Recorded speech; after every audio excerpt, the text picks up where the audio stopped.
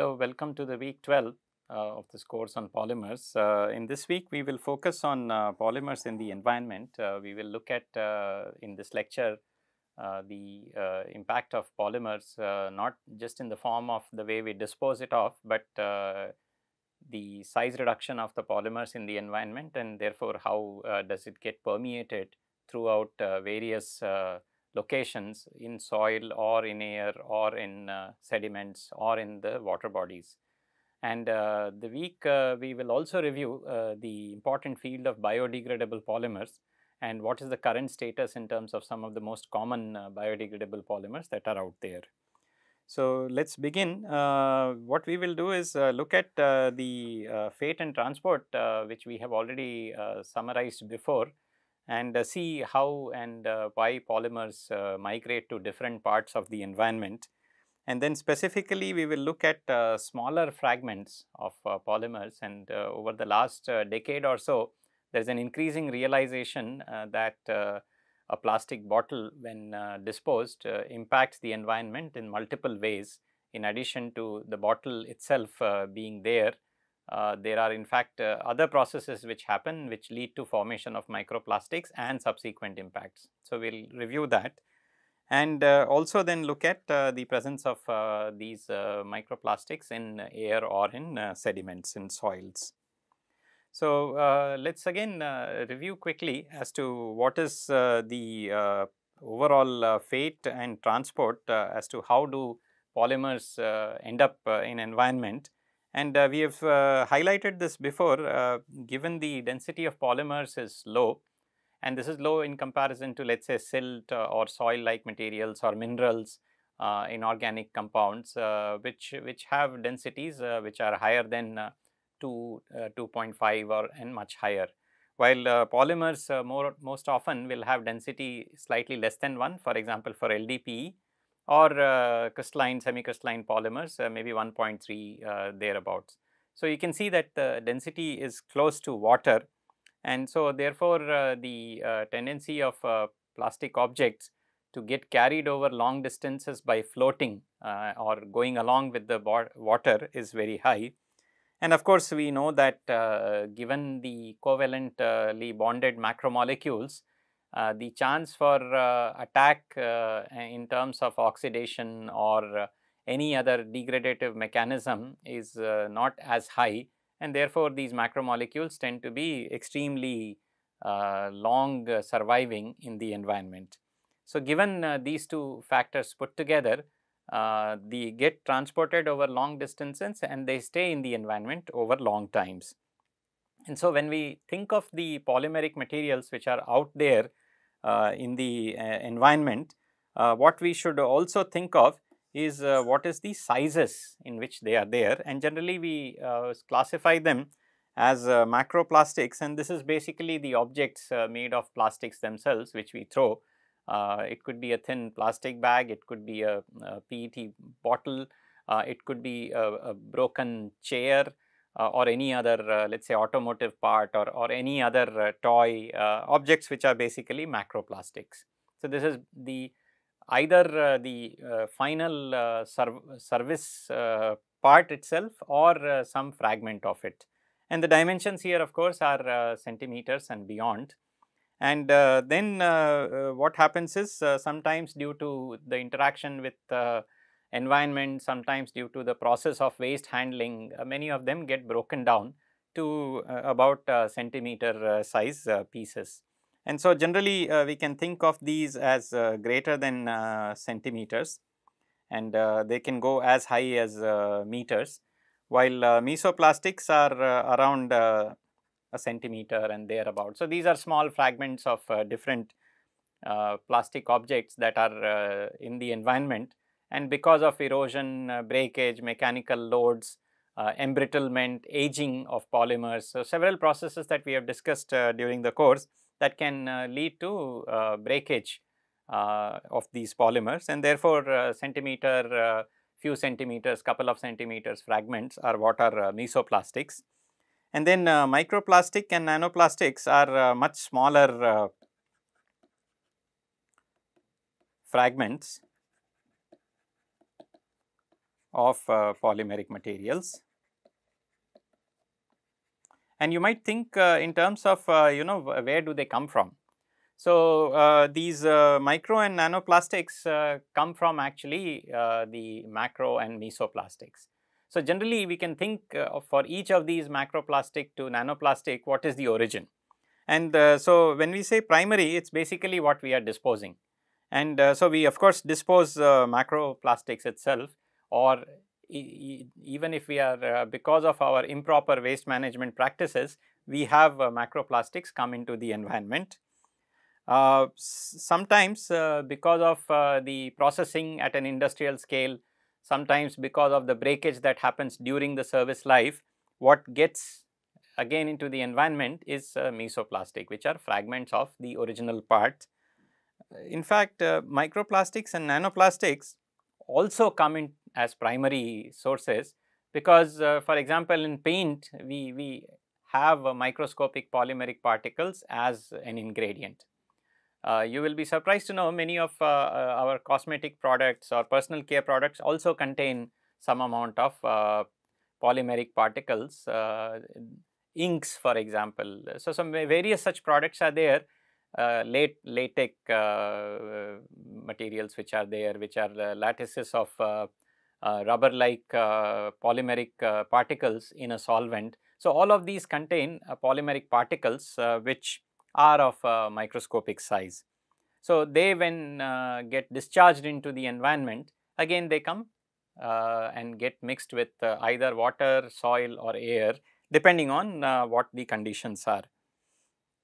And similarly nanoplastics also. And in fact, in the last 10-15 years, given our interest in manipulating materials at the nanometer scale, there has been a lot of interest generated in terms of getting particles of nanometer size and using them in several materials and including polymeric materials for properties enhancement. So, by design we generate a set of particles which are nanometer size and include them in our polymeric material of interest. And so, naturally when this gets into the waste stream, again these nanometer size particles are directly again getting into the atmosphere. So, each of these are primary sources. So, they could be effluents from manufacturing units, they could be basically by design put into the products, and so these are the primary sources. Now, the macroplastics that we put in the environment, given that they are low density and getting carried over long distances and over long times, what happens is due to processes of environmental degradation, which can cause erosion, breakage and embrittlement, and all these processes basically we lead to formation of smaller and smaller particles. So, a bottle it will initially break down to maybe few centimeter fragments, and then from the surface of these few the fragments or from its corners and things like that, we will have processes of microplastics and nanoplastics generated. So, therefore, there is a complex origin, and that is why we have to really look at fate and transport. How is a polymeric material there in the environment, in which form is it there, whether nanoplastic or macroplastic, and what is its fate, how is it getting transported. So, this is a very important area in terms of looking at polymers in the environment and long term sustainability of these materials. So, let us look at microplastics in more detail, as this is something which has become of great concern over recently. And microplastics are basically polymeric particles which are smaller in dimensions, and generally the definition is still being worked out, and large number of resources tend to refer to basically a micron to few millimeters, couple of millimeters to 5 millimeters as the size which is definition for the microplastics. However, most commonly used definition is submillimeter particles. So, particles which are less than 1 millimeter, but they are higher than 20 microns. And one of the things about these particles is that there is huge variation in shape, because many of these arise due to interaction between the environment and the macro and mesoplastic which are there in the environment, The fragmentation processes are random in nature. They depend on what kind of conditions the polymeric material is getting exposed to, and therefore you can have fibers, discs, spherical particles, irregular shape, all of these are possible. Of course, if it is a primary source, then sometimes, for example, we may be using fibers, and so since primary source itself is fibers, what gets into the environment is also fibers.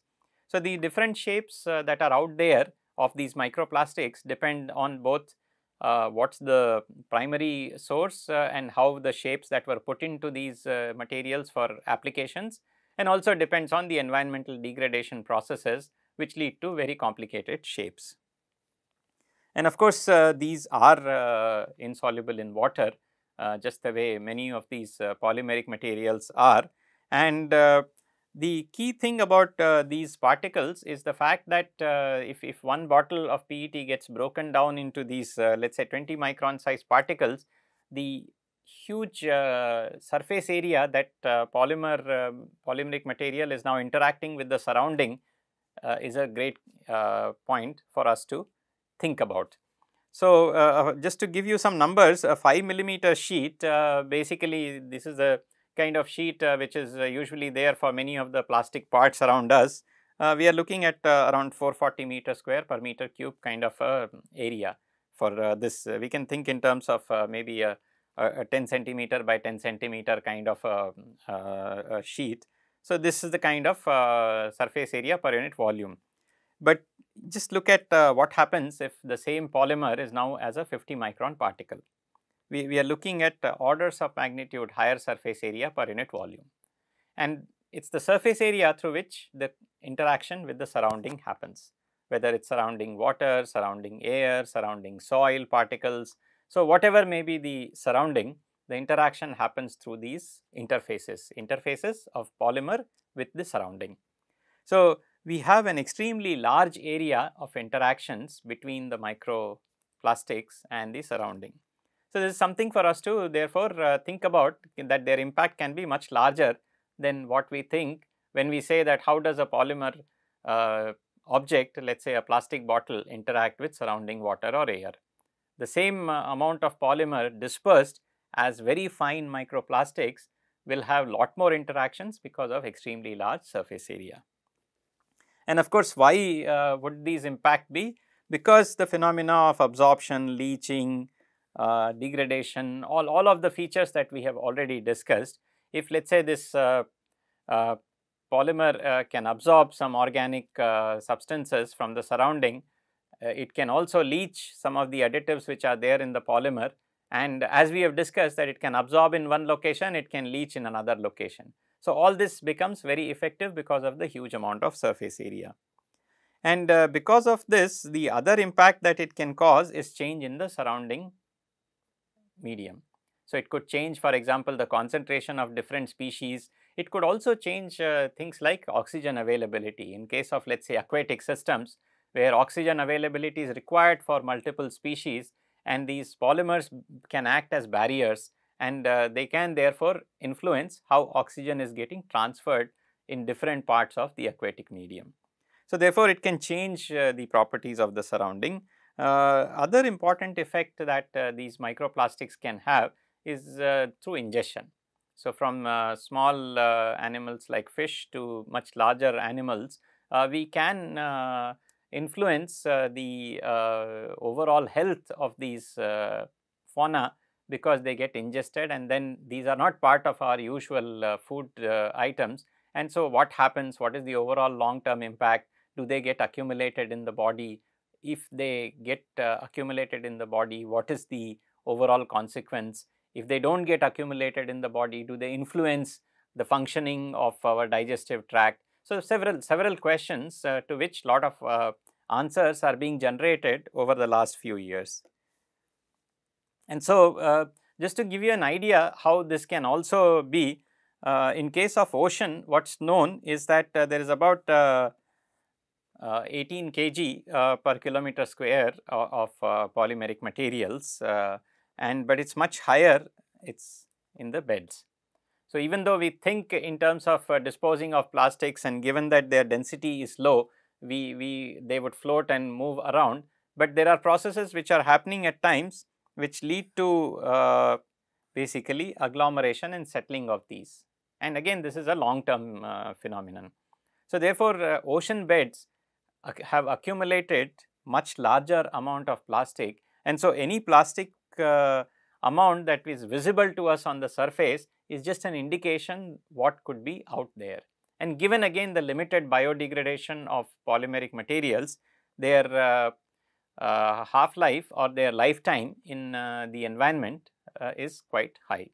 And so they will remain as in ocean beds, and again if it forms a film over some of this existing species there, then you can again see that how it will lead to a significant impact in terms of the life and sustainability of those species.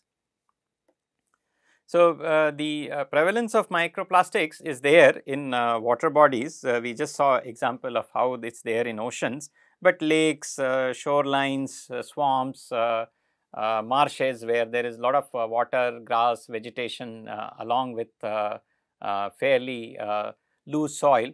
So, in all these situations microplastics are present. There are also been reports and fairly large number of reports of them being present in various species. They are also present in soil, in as sediments, in ice caps. So, there has been investigation of ice caps in polar region or Antarctic region, and so we have seen that you know, the microplastics are present there, and they are also present in the form of aerosols. Again, because density is low and if size is low, then they can become airborne, and they can again depending on wind speed get transported across long distances. And we of course know that there are aerosols of biological origin also, either from plants or from bacteria or other living species, microorganisms. So therefore, we have as part of atmospheric aerosols even these polymeric materials. And generally when most of these studies have been done, it is not a surprise that the polymers which feature in many of these microplastics pollution are polyethylene, polypropylene, PET, polystyrene, PVC. Basically the set of polymers which we have seen in this course have excellent properties, so their use is very widespread. And given their now disposal and interaction with the environment, large amount of microplastics from these polymers have formed, and they have permeated through all these different places in the environment, and that is what is causing concern. And significant amount of work is going on in terms of analyzing fate and transport, in the sense where is the origin of this microplastic, how are these microplastic being generated, how are they getting transported, so that we can understand and try to reduce the influence of these microplastic, reduce their migration. This is one direction, and second is of course in terms of their effect on any of the flora and fauna where these microplastics have come in.